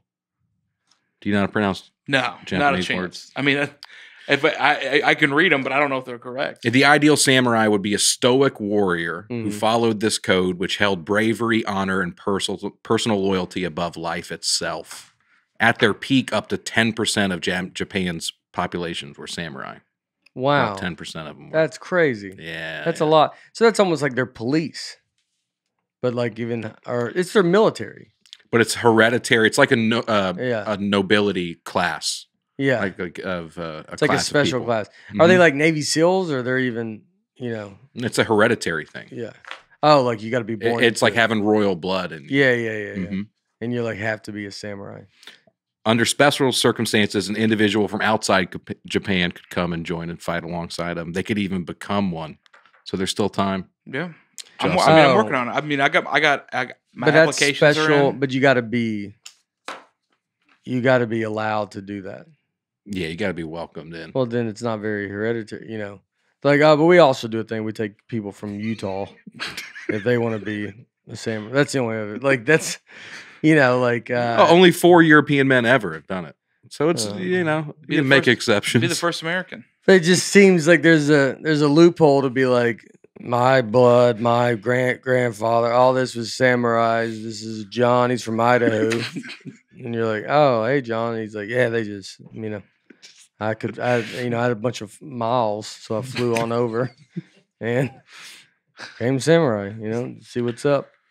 The brutality, some of this is, I'm not going to read a lot of this because it gets pretty in depth, but let's just say some samurais would check if their swords were sharp enough by just randomly beheading people as they passed them by on the road. Yeah. Well, that's a good way to find out. Yeah. When? Yeah. 2019? No.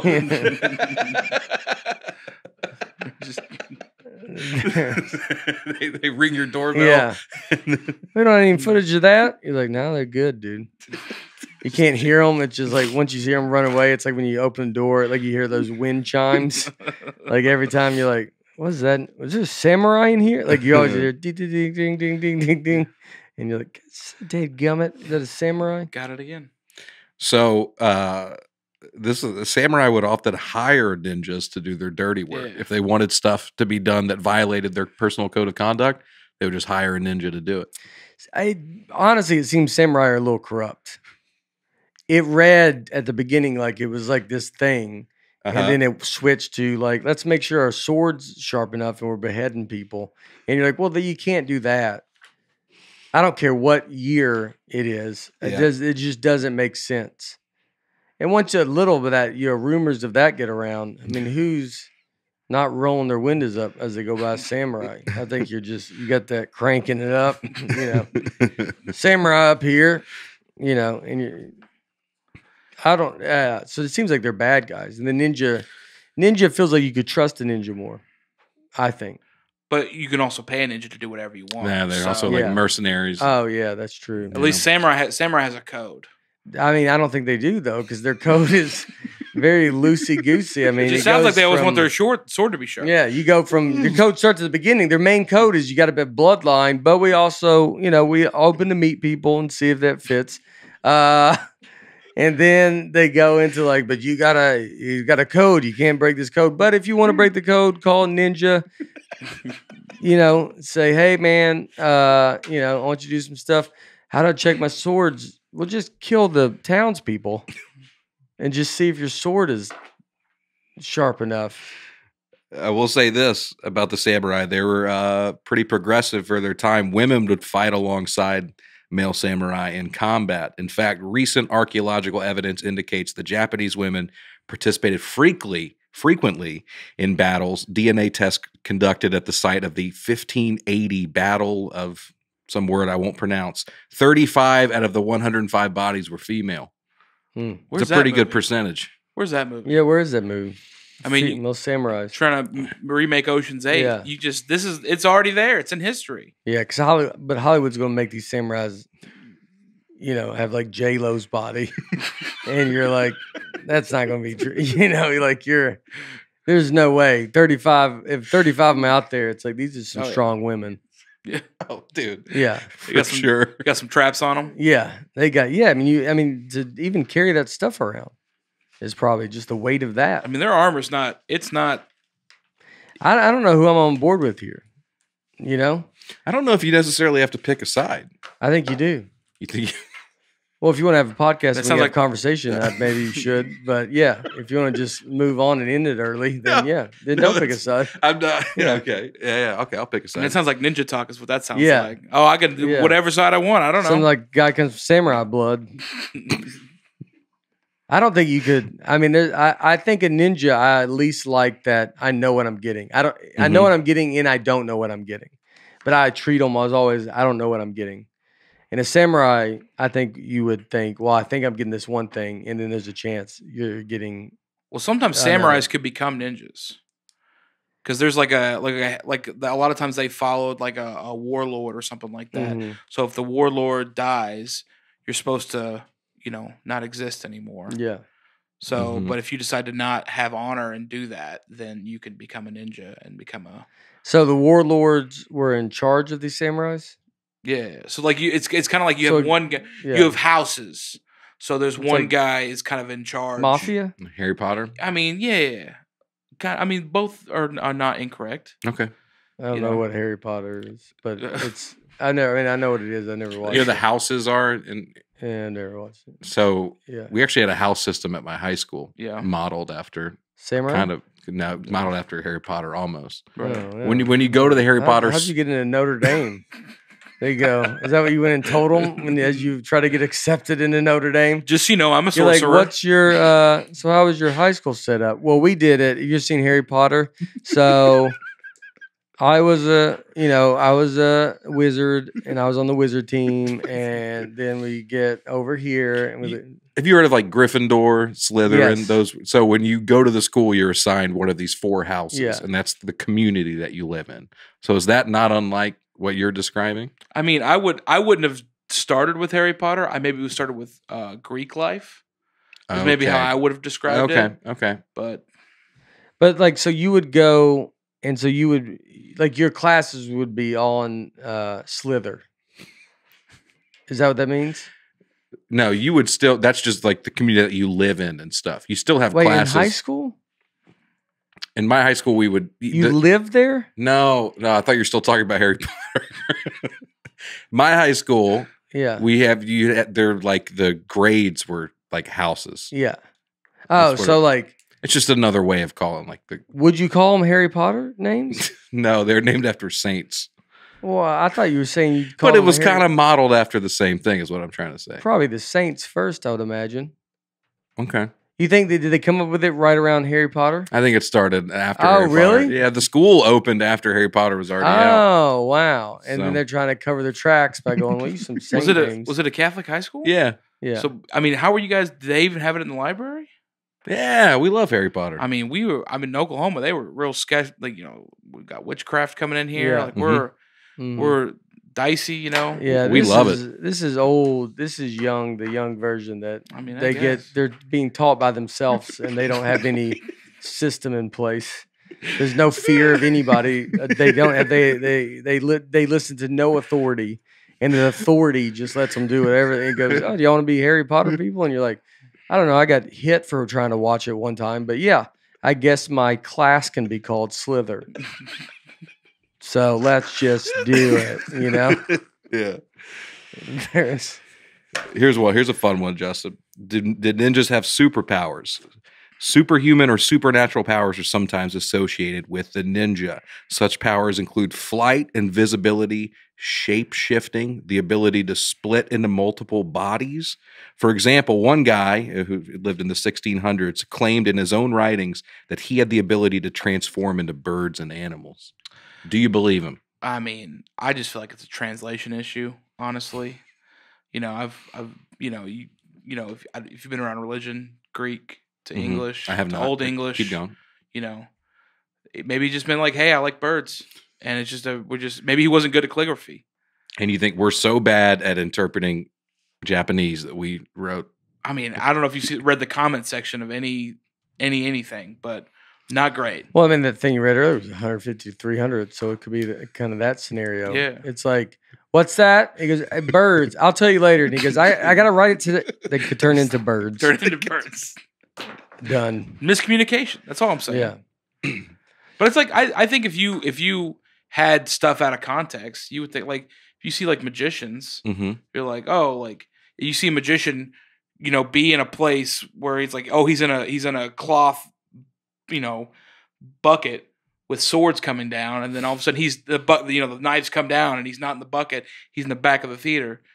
You go, oh, he's a shapeshifter. You're like, nah, he's just good with Getting back there Yeah. real fast. So you Is think that- this is probably a I like to hear what you say. No, he's just good at this is getting out of the way and running where you can't see him. I'm you talking about and everything Yeah. else is like this is me with magic. Yeah. The bucket and the swords, Yeah. those are all Yeah. Cut highly that woman in technical half. terms. No, that woman's just good at looking like she's cut in half. Yeah. You're like, that's not a ninja. She's You good say at it like this, shape-shifting. Yeah. Yeah, she's good at, oh my gosh, she is shapeshifting. She's a What are you shapeshifter. crazy, dude? She's good at being cut in half. So this is just misinterpreted magic. That's all. I'm just this saying. I is. mean, listen. I've scared people before. Is a warlord, it's bad, right? Is a warlord bad? It's just a I guy think it that's has good a- at war. I think it has a negative connotation now for sure. Okay, yeah. But back then, it was like, so they just walked around and did wars. So you would have a king, and then does that king have a warlord? Specific warlord? You'd be like a commander. Where does the warlord live? Does he live in a country that's run by, is he the top?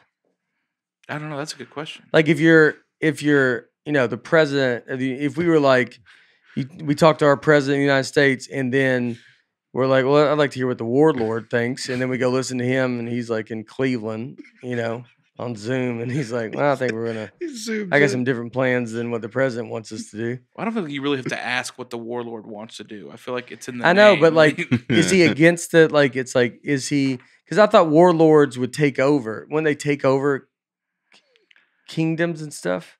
I mean, I feel like they're more like it's like muscle. They're like Yeah. the guys like Look up what a warlord is. Mhm. I think a warlord takes over. I think it sounds Otherwise, like, why? And you know what he is. He's like, oh no, he's how you doing? I'm a warlord. Like once he says it, you're like, oh god. Yeah. So this is all about the feudal system, the caste system there in Japan. Was head of the very some clan launched a war against other something to unify Japan in the 1560s. So samurai made up the ruling military class that eventually became the highest ranking social caste of the period. Yeah. So yeah, they are running stuff. Hey, what if I tell you I don't know what the caste system is? You ever heard like serfs and peasants and royalty? That's all a caste system. Okay. Yeah, where you're in different social tiers essentially. Yeah. You could argue we're living one now. Yeah. Though I wouldn't. Well, 2 of them fought last night.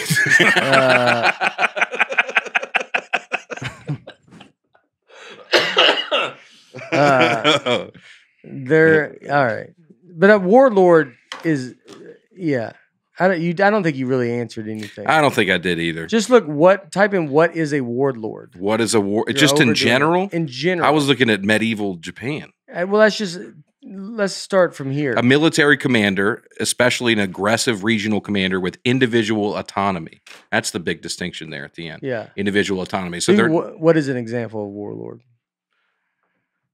An aggressive tyrant, just another word to describe. So I think they take over the place.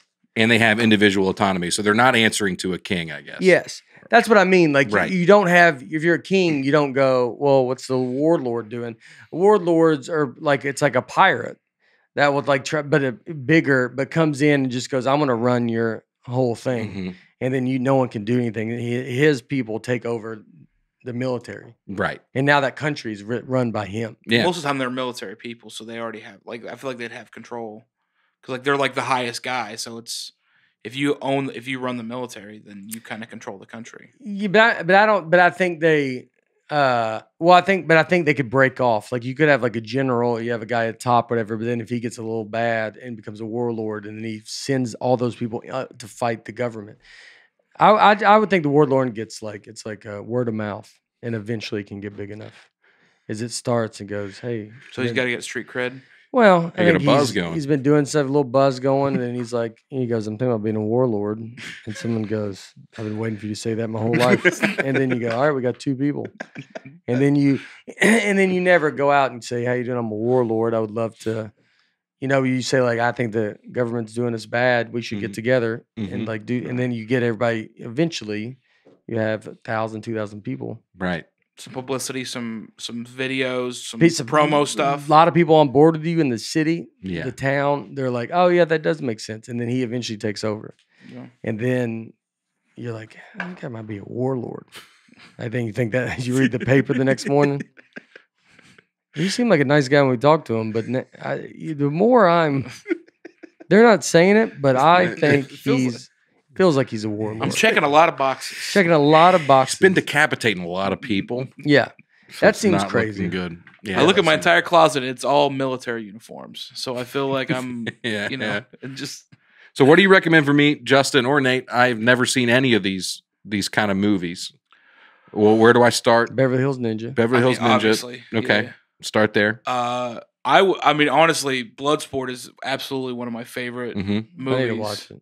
I mean, we got to watch it. We'll watch it on the bus. I mean, I'm a huge fan. Yeah. I would say Ninja Turtles, the first one, is a good one also. Okay. Honestly, like a real good, other than Tom Cruise being in it, The Last Samurai is a really good depiction. I never saw it, but I know I got a ton of flack because. Oh yeah, well it's like, but basically what they did was they found that thing where it's like only 4 people. The thing that you read, where it's like only 4 people have become ninjas, like, and they go, oh, well, let's just write a story about that guy and just make that guy Tom Cruise. Oh yeah. Oh, so they're not pretending that he's Japanese in this movie? No. Yeah. Oh, that's what I thought it was. The whole thing is he's an American soldier, and he adopts into the culture. Oh, that's so funny. I thought he was just supposed to be Japanese. It's very much. I mean, think everybody prayed. It's very Dances with Wolves. Okay. In that vein. That's what. Oh, that's about a guy getting with wolves. Yeah, exactly. Is it? Yeah. Oh, I've never seen. I don't think I've ever seen The Ultimate Love Story. Is it? Yeah. It won the Oscar over Goodfellas. That's very true. Oh, really? Dancing with the Wolves. I've never seen it. Yeah. Is it good or is it like? Oh, it's I feel like it's a whole unbelievable. thing. It probably is 7 hours long or something crazy. Listen, Yeah. I'm sure. You're talking about Dances with Wolves. I'm sure it's long. Oh, You it's know, great. it just looks like Yeah. a long movie. Anytime I see it and you're like, I don't think I've seen it, then I'm like, it feels like a kind of a whole That was thing. Kevin Costner's, I think, his first movie he directed. Oh, yeah. And it was And great. It was great. Hmm. There it is. In fact, Is it he doesn't live with wolves, but there's wolves in this. oh yeah, Or is there no wolves in there's it? so many wolves in it. Oh, yeah. Well, just one. Just one wolf? Yeah. Then why is there wolves? Dances with Wolf. Well, just, Yeah. it's the potential. I danced with the wolf. It's the potential of other wolves. Oh, maybe There's more one. wolves. There's only one confirmed. Is a wolf a metaphor in this? I mean, I Okay. would say so. Mm-hmm. I mean, it's a metaphor, but it also is a real one. Okay. Am I gonna Bro, watch it's it in like good. first 2 minutes? I'm gonna be like, oh, okay. Is it like that? No, Oh, it's a good. It's a very good movie. yeah. It's Oh, I like it very much. Okay. yeah. But I think I bet you do. any movie that shines a light on Native culture, Yeah. that's one of the reasons I love that Taylor Sheridan is doing so good right now, because he's a big advocate for Yeah. Native people. Who is Taylor? Who is that? He does Yellowstone, Oh, yeah. but he wrote Hell or High Water, and then he Yeah. did what's the movie? I just watched it with Jeremy Renner in it. There you go. But it's wow, it's a kick in the teeth right there. There you go. You That's get sentimental around Nate for 5 seconds. I know, dude. That's why I know he would be great at jiu-jitsu if he ever did it. Just like, what's this? Is he opened his heart up just a little bit? Yeah. His clogged heart. Well, guess what? This is the death touch right Yeah. here. Bam. That's all it takes. I'm gonna go learn some Muay Thai or Yeah. what was the other one? I don't want to be rolling around on the ground. I had a guy, by the way, reach out to me who's a storm chaser. No way. He wants to Yeah. make this happen. Oh yeah. Yeah. He's in Texas. Yeah. He said like April to the next 4 or 5 months is the season. Yeah, Oh. all the way to June. So if you want to make it happen, we can make it happen. Okay. Yeah. I got You a gonna guy. go? You're going. I would do it in a Yeah. heartbeat. Yeah. You All go right. chase after a tornado with us? man, Well, you live in Oklahoma. oh yeah, No, man, dude. He I lives here now. Yeah. Hear you say that? I live that's here right. now. Yeah, Oh yeah. I'm a Nashville guy now. Yeah. He's in Nashville. He lives here now. Mm-hmm. Yeah. That's right. I'll I'm very take that excited. back. I'm Very sorry. excited. So if Should you be. guys are out there, and You you've look seen like the one from Oklahoma, Yeah. but I mean, only one of us is wearing Mossy Oak right Yeah, now. So yeah. This definitely doesn't look like a guy from Oklahoma. This is a Nashville guy, and you from Oklahoma. You say it real weird. You're like, I mean, you got a camo jacket on in the middle of the day, nowhere near woods. Who do you think's from Oklahoma? You know, that's probably more Tennessee, to be honest. Yeah, that's for sure. somebody Y'all goes- wear camo? Oh yeah. Like, but is it? We got a Bass Pro Shop. We got, Yeah. big Walmarts. Yeah. You know, Yeah, we love the Mossy Oak is the brand. Mhm. I feel like y'all would walk around more like dressed like a rock or something. I don't know why. What is that? How's a rock dress? I don't know. You just got like your shape should be rocks and like wheat grass, and then you're We do have unique rocks. yeah. There's a thing. There's a rock in Oklahoma that you can only find in Oklahoma. And it's called a Oh. rose rock. Oh wow. But it's like it only grows in a certain part of Oklahoma. But it's like it literally looks like a rose. Like it's crazy. Oh wow, No, that's crazy. I don't believe that. Have you ever seen one? Yeah, I had a bunch of them. Oh, I was No. actually gonna bring some for you guys. why didn't you? But well, because I know 5 minutes ago on the podcast is a pretty good example. Yeah. Hey man, just this is part of my culture. I'm really proud of it. Oh Yeah. yeah, is it exactly? That's Yeah, I think it's probably been the way you say it. that's very true. That's the problem with comics is you can't say something serious, even though we Mhm. will think it's great. But even if you said this is part of my culture, I'm proud of it. I would like to give you this. I would then make fun of you, and then I would say, I really do appreciate it. That's very nice. Mhm. But I'm gonna have a hard time not if you get presented something Oh, yeah. and you go like, all right, dude, like Thanks, man. My comedian friend of mine who was a groomsman at my wedding, he like pulled me aside. He goes, "Hey, dude, I just want to say like, I'm like honored to be a part of this." And I just laughed at his Yeah. face. Like, Yeah. we can't do this. yeah, I go, I appreciate it, but let's just Yeah. not, yeah, this can't happen, dude. He's looking at me he's like, hey, just your fly's undone. Yeah. pretty much. Rodney said he should say, well, I just so you know, I regret it, and I will regret it for the rest of my life. Now, I didn't until you said that, and then that was the beginning of regret. Just so if you want a timeline, there was the beginning of regret, and no, it will go till the day I It'll die. never end. It'll never end. All right. All right, everybody. Thank you. We're back. I'm in Birmingham the day this comes out. Birmingham. Ooh. On the 30th and then 31st. Justin's with me. 31st is sold out. 30th, the Wednesday, go get tickets. Then I'm in Knoxville and then Charleston, Nice. I believe. And then I go to Vegas for the Grammys. Oh, dude. So the Grammys will be, I'm doing the live stream. I'm presenting on the Grammys at the live stream. That's when our award is being announced as well.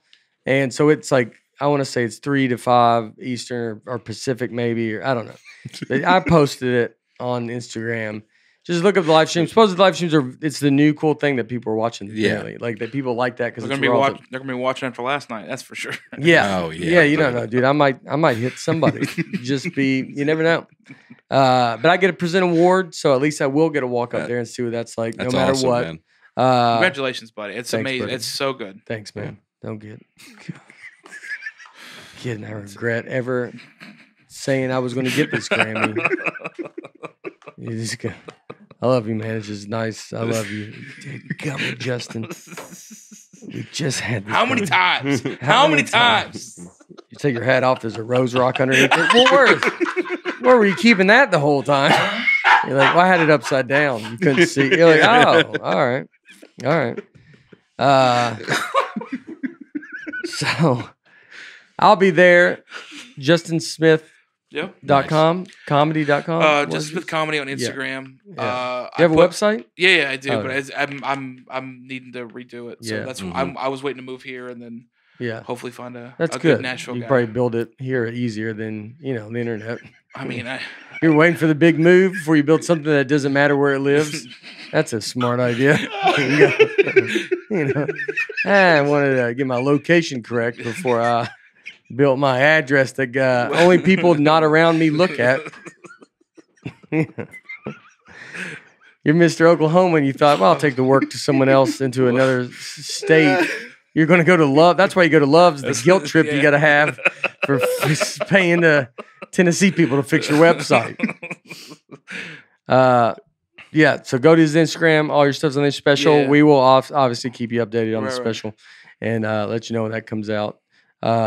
Aaron? Yeah, Bristol, Tennessee, Chattanooga, Tennessee. Brian and I are co-headlining a show outside of Atlanta in May. In Woodstock, Georgia at Mad Life Stage Studios. It's our first time doing anything out there. Then we'll be in Wise Guys in June. I got a lot of dates coming up, so I hope you can come see it. Check them out. yeah, man. It's going to be a great show. Great show. Aaron Land. Last time I undersold it. So I'm trying to... That was Aaron Land. That was Aaron Land Yeah. for sure. Yeah. That was all Little Aaron mini Land. episode. Little mini episode. As always, thank you, everybody. We love you very much. Thank you for listening to this. And we will see you next time. See you. Bye.